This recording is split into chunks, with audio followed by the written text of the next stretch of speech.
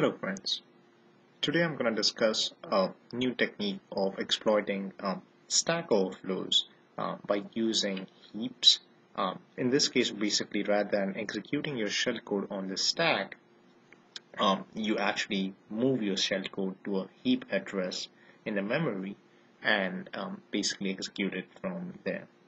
Now, why would you want to do something like that is the first question that you might be thinking. And the answer for that is address space layout randomization. Basically, address space layout randomization, or ASLR, allows basically the operating system to change the executable memory address where a specific executable and a DLL is loaded in the memory every time the application loads in the system. This makes it difficult for an attacker, or in this case the white hat ethical hacker, to actually exploit a buffer overflow, because now he or she does not have the right address in memory where the attacker's shellcode can reside, and the attacker can basically point to that specific shellcode in the memory. As the address keeps on changing with every load of the application in the memory.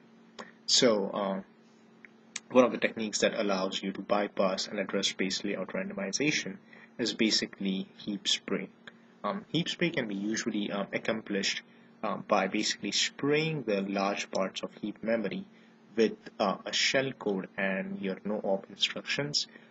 That way what ends up happening is that when you jump to any part of the heap, if most of the heap has been sprayed with your no-ops and shellcode, there's a good probability that you will be jumping to one of the addresses that points to a knob, and since that specific address is going to be filled up with a knob followed by your shellcode, you will end up executing your shellcode. So the idea is that it's sort of a brute force technique for against the address space layout randomization, where if I don't know where the address is going to be for a specific shellcode, I'm going to spray the entire memory with my shellcode and no-op instructions, so that irrespective of where I jump, I can still execute my shellcode.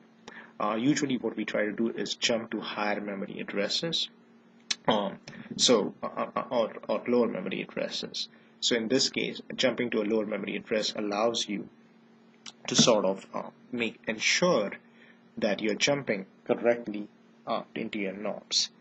So I'm going to show that with the help of an example of an ActiveX DLL that is installed in Internet Explorer.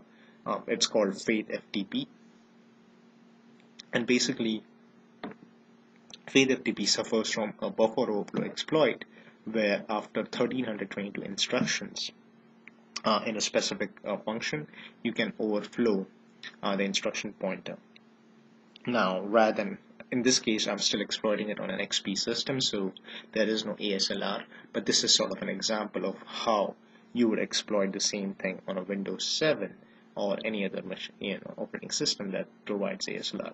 Windows, by the way, started providing ASLR support from Windows Vista, and it's getting better every time. However, Heap Spray still can be used to bypass ASLR. There are other techniques to bypass ASLR, where basically you can find a DLL that has not been compiled in the application set using the ASLR flag, and you can basically use addresses from that specific instruction set or that DLL to execute your shellcode by getting a proper address. However, in this case, I will be using Heap Spray on Internet Explorer 7. And Heap Spray can be usually used in programming languages that support just-in-time compiling or just-in-time running. Basically, if JIT compilers are present, usually in JavaScript or VBScript or PDFs, where you are allowed to use JavaScript or VBScript, where they do compile the instruction sets in memory during the runtime, and as a result, it's possible for you to spray large parts of the memory as I have defined with your shellcode and your no-op instructions, and then jump to that specific instruction. So in this case, we are able to exploit the system after providing 1322 instructions or 1322 character sets, and then control. In this case, this is supposed to be an SCH overflow exception. For SCH overflow demo, you can look at my SCH overflow demo WMV file. However, as I pointed in this case, I am pointing to a high memory address, which is 050505. I'm basically using this address because this address has been found to be much more stable on most of the IE7 instructions, or IE7 applications on XP, and I guess on Windows 7 as well. What I'm trying to do is, if you can look at the specific memory, what I'm trying to do is basically create a chunk of 10,000 size, fill it up with my shellcode, which basically opens up a calculator, and then basically follow that chunk with my no-op instructions, and then basically use that big chunk and spray that chunk all across the memory. If you look over here, what I'm trying to do is I'm just looping a for counter, and I'm basically using 300 of these 10,000 byte chunks to be sprayed into the heap. Once the heap spray is done, I'm basically triggering the exploit by basically calling 1322 ease, followed by the address of my specific exploit. Alright, so let's see this in action. I'm going to open up the Internet Explorer application, let it run.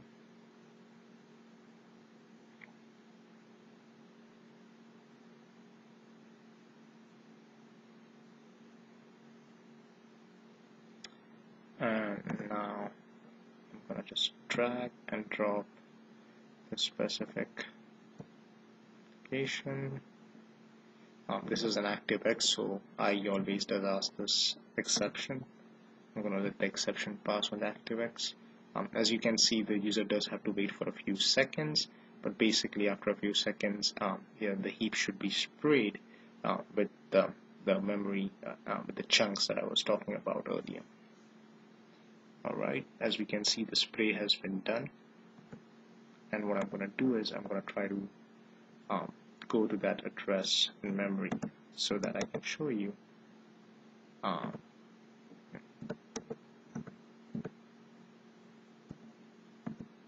seems like I'm having a little bit of a problem with my stack. I'm gonna shut down the system.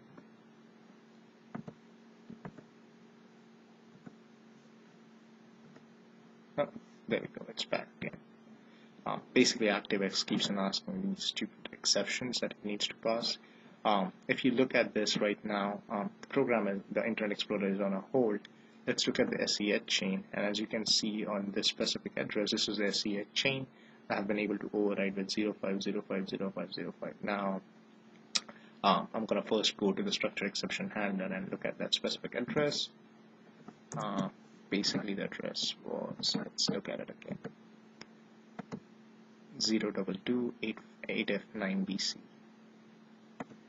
Alright, so let's go over there. F9BC. As you can see that the SE handle has been overwritten with the address that we had pointed. Now let's try to go to that specific address. I'm going to try to find the address in memory. Let's see. Follow and down. There you go. As you can see that this is the heap memory, and the heap memory has been overwritten with all my exceptions, in this case in the no-op instructions, followed by my shellcode. And if you look again it's followed by I'm going to actually expand this for you all to see in case if you're not able to see that. And then you can see that the memory has been written with shellcode, the no-ops, and then again the shellcode. So I'm going to go again to that address just to be a bit sure that we are looking at the right stack.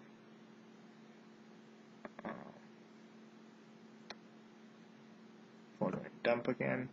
As you can see, we're pointing to the shellcode over here by having the no-ops first and then the shellcode actually.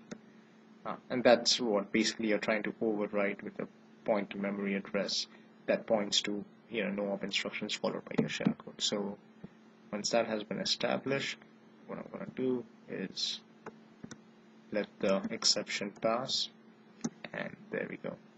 We have a calculator popped up, and Internet Explorer is dead at this point of time, but that's the whole idea, that you can execute any shellcode that you would like at this point of time. So that's a quick example of how to exploit heap oversprays. Just again, to make sure that this works, you try again, let the heap get sprayed without the debugger, and wait for your calculator to be popping up. And there it is. The calculator has popped up. That means your shell has been executed using Heap Spray. That's it for today. Thank you.